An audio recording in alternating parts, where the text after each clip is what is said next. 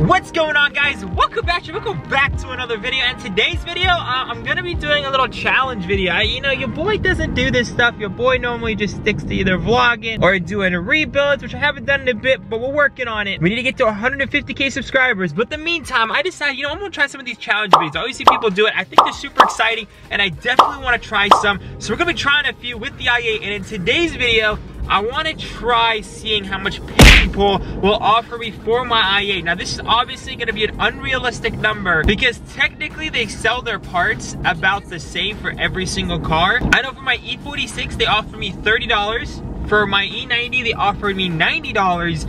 And I'm wondering how much they will offer me for the i8. I'm sure no matter what, they're gonna give me an offer. So let's head down to Pick and Pull and let's just hear what they say. We just made it down here to Pick and Pull with the i8. It was super awkward getting the thumbnail right there because everyone would come out and be like, what is this car doing here? Finally inside, let's see if they have any Beamers here. These are cars that they're actually just straight up selling. They don't want to part it out. They're like complete cars.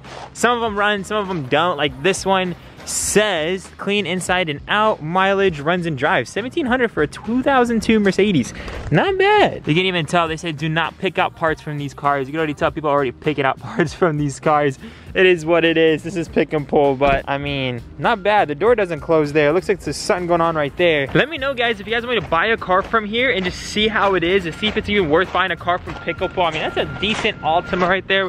We have a Jaguar right there. A bunch of little interesting cars. I actually come down here to buy all the car parts for my old BMWs when I did my rebuilds. I'm gonna be asking them if they can give me a quote on the i8 before we actually head out. But meantime, see if they have any BMWs. That would be kind of cool to see if they have any newer BMWs here. Damn, guys, some of these cars here have seen better days. Mamma mia. This is a prime example of what you guys can find at Pick and Pull. This car is pretty much an E90. If you guys find one on the used market with some body damage, you can pick this one up. You can take the bumper off, the hood off. It's got a lot of good parts. This whole side is pretty much messed up, but the trunk is good, the bumper is good, the taillights are good. This front door is, not really. Side mirror is good. And he pretty much got the whole interior in here. So I'm just telling you guys, this is how I used to rebuild my cars for cheap. I just come down to Pick and Pull. This literally has the whole interior in here, which is pretty dope. If you guys want to rebuild a 5 Series, they got a 5 Series over. The whole interior is pretty much gutted, but there's some good parts on this one. Kind of crazy to see. They have some newer cars here too. I mean, you probably would just part this out, buy the parts, because everything is super cheap here. Look at that. They have the full interior in here, the airbag and everything. I bet you it's worth more than the used prices, because how Pick and Pull works is that they basically sell you everything at the same price. Doesn't matter if it's a cheap car or like a very expensive car, everything's the same price here. So if you find more of an expensive or newer car, you could make some money. So for those of you guys who are wondering how to do some flips, this is what I used to do to get the cars that I did previously, is that I bought some parts from here, I put up on eBay, and I made some more money. I just pretty much went through the labor. Why is this plane up there? I went through the labor to pretty much get all the parts out and ship them out, all that stuff, but I made profit, and that's basically how I got to buy the first couple cars that I did. Let's see if we can find any other newer cars here. That'd be sick, because newer cars is honestly where the money's at. Guys, there is a Range Rover here. Like, what? This thing is so badass. This is like the straight gangster cars right here. It looks so freaking cool. Like, a good example is that Land Rover. I bet you guys can find some good parts on them that's worth quite a bit. I don't know if that's a newer style Volvo, but you can definitely get some parts off of here that I'm sure is worth quite a bit. And what I like about Pick and Pull is if you buy the parts, you don't end up, you couldn't sell it. You bought the parts and you try to sell them online for like a month and you can't sell it. You can bring it here and they refund you for it in-store credit, and you can buy some other parts that you can end up selling. So yeah, like I said, guys, for those of you guys who are pretty much trying to make, you know, some side income, this is a great way to do it. Buy everything you think you can make profit on, try to sell it. If you can't sell it, bring it back, use that money to buy something else that you can't sell. This literally brings back so many memories, guys. It's honestly quite fun. I mean, as bad as this looks and as dirty of an area as this may look, this is really fun for us car enthusiasts. At least someone like me, I really enjoy this stuff. It's like you never know what you can find in one of these cars. I remember I got some M Sport steering wheels. We got some like honeycomb trim. We got some things that are worth upwards of like thousands of dollars here for, you know, 50 bucks, 30 bucks, something crazy. This is a newer style G35, which is pretty cool. So yeah, guys, as you guys can see, there's a lot of pretty cool cars here. This is actually a new location that just opened up less than 6 months ago. It's crazy to see that they have this many cars around here. On the other locations, they actually have better cars. It's just all the other locations are closed right now. This one's not closed for some reason, and I would think that all locations would be closed because of COVID and everyone's touching everything, but technically not. All right, guys, moment of truth. We're about to go up and ask how much they'll take for the i8. That's the biggest question.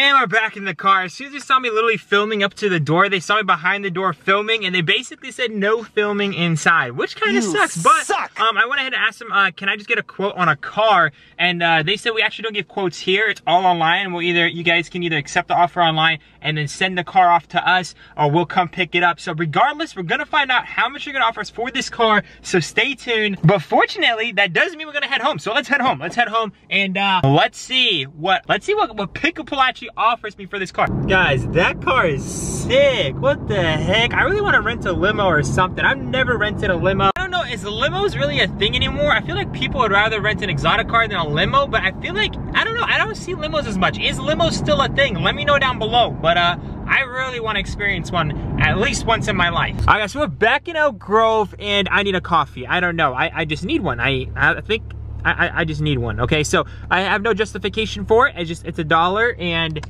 it tastes really good. Their iced coffees are phenomenal here. And it's just the right proportion because it's $1 and it's like this big. It's nothing crazy, but it tastes good and I'm just happy to drink it. Anyhow, let's go ahead and get that and then head home. Put in this car. I'm also curious about the 435 and the 135. So we'll go ahead and put in all three of our cars into Pick-a-Pull and see which one they'll offer the most. Imagine they offer me something more for the 135 or the 435 because those parts are more in demand. But then again, the i8 is an i8, so well, guess we'll find out. Let's just get the coffee because I'm thirsty. Just got our iced coffee. Oh my lord! We gotta give it a taste test. Oh my lord! Oh my lord! It tastes so good! Oh my lord! And we're officially here on the computer. So if you go ahead and just log in, I'm over here watching TJ Hunt. Don't mind that. Let's go ahead and go to Pick and Pull. So they said you can go to their website and actually check how much your car's value is. So we're gonna actually check it out from the website. I'm gonna check the 135, the 435, and then finally the i8. I'm really curious to see if this is like literally just to recycle cars, or do they actually offer a decent price, because they actually sell some cars there. So if I say everything is okay with the car and everything's intact, will they give me a decent offer? Or what I mean by decent, I mean at least a couple grand for the i8, because that's a lot for Pick and Pull. Or will they literally just offer me 50 bucks? So I guess we'll find out. So if you go over here to We Buy Cars, we're gonna go over here, start quota, postal code. You gotta put in your postal code. It's a 2010 BMW 135. I'm not a robot. Next. Okay, so damage front, no. Damage rear, no. Damage side, no. Engine missing, no. We have the engine. Transmissions there, radiator, tires, glass missing, no. Everything's there. Interior parts missing, no. Trash, no. Rust, no. We are good to go. Okay, so they will offer me $157 for the 135. That's actually not a bad offer, to be honest. But let's see if there's any difference between a 135 and a 435. So I'm gonna go ahead and decline this offer, mainly because they just ripped me the hell off. We Buy Cars, start quote, zip code. It's a 2014 BMW 435. Okay, everything is good. Everything's intact with the car. Next. Okay, well, I mean, they do change up the price, so not every car is the same. So, I guess my 435 is worth more. It's worth $163, which is pretty freaking awesome. Should I trade in the 435 for $163? Nah, imagine I was actually drunk and I went down there and traded. They're probably the happiest people alive. They're like, oh my, like whoever that goes down that Pick-a-Pull will find bags, M4 interior. They will literally take the whole car home if you actually see my car at Pick-a-Pull. Should I actually part out my car? See how much money I can make off of it, like parting out a car? I think that'd be kind of crazy. I don't know. I'm kind of having some crazy ideas with the 435, mainly because we've done everything to it. Should we unmodify it and see how much money you can make off an unmodifying a car, like buying a modified car, then unmodifying it? Huh. Let me know if you guys want to see that or not. Or am I being completely delusional because I'm looking at this price and I'm losing my mind? Anywho, let's go ahead and just go to the We Buy Car section again. Start quota, put in the zip code, year. It's a 2016 BMW i8. I'm not a robot. Next. Everything is good, guys. Moment of truth. Will we get around 160? I think it was 164 for the 435, or will we get more since it is an i8? I am honestly having low hopes at this point. I'm hoping for at least $200. Give me at least $200, please. Next. Wow. That is depressing. Here's an offer for your vehicle for a 2016 BMW i8. They're willing to give me less for my i8 than the 435. Let's go ahead and just accept the offer. Okay, actually, I think that's probably the saddest thing I've ever seen. they're willing to give me less. I feel like this is at random at this point, but they're willing to, I wonder now what kind of cars I should give you decent amount of money for, and like why is a 435 worth more? Maybe because those parts go out quicker. Maybe there's not much i8s, they've never done an i8 before, so maybe because they don't really know the value of it, but they're considering it to 2016.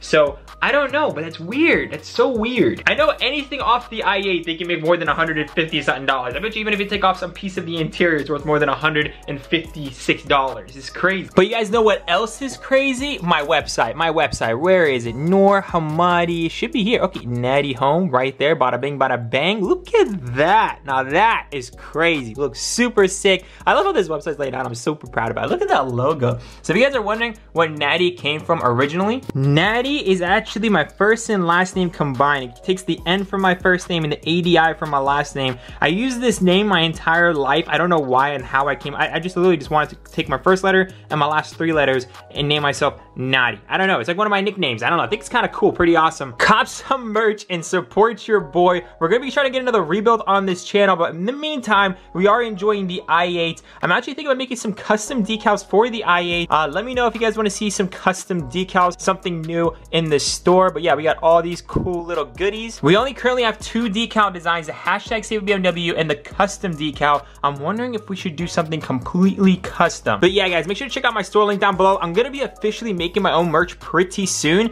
As for now, this is through a third-party company, but the quality is absolutely amazing. You guys can ask anyone that's actually purchased some of my merch. I cannot wait to start making my own merch and have my own designs and have unlimited types of designs, unlimited colors. That's actually gonna be happening quite soon towards December. So December is a lot of things actually going on in December that you guys don't know about. It's gonna be freaking crazy. But without further ado, guys, today was just a pretty much a little fun video. I really was curious to see if they'll actually go outside and check the car out and be like, hey, you know, this, and this. Unfortunately, they were not that cool at Pick-a-Pull. They were like, this kid is just a joke. So, unfortunately, I was not able to do it. I might actually have to go do it at CarMax or maybe even BMW and see if BMW will give me a decent offer. I did buy it from BMW. Maybe I should go in there and be like, I've kind of changed my mind. I want a 3 Series hybrid instead of the i8. So can you trade it in, because I'm not a big fan of the 2 doors. So let me know if you guys want to be traded into BMW or CarMax. But without further ado, guys, place your orders, support your boy. He's trying to get an M build on the channel for you guys. So whoever that cops some merch or whatever it may be, even the decal, anything at all, make sure to tag me on my Instagram, the order, and I'll be reposting everyone that purchases anything. Again, we have some super huge things happening in December, and all the help will mean the world. Anywho, guys, I love y'all so much. Without further ado, guys, remember to stay humble. See you guys in the next one. Peace out. Yeah, let's go. I ain't the first with the curse, with the thirst that I wanna be better, not worse, man, it hurts. I'm on this earth with my words and I put them all together, insert, cause I wanna have worth.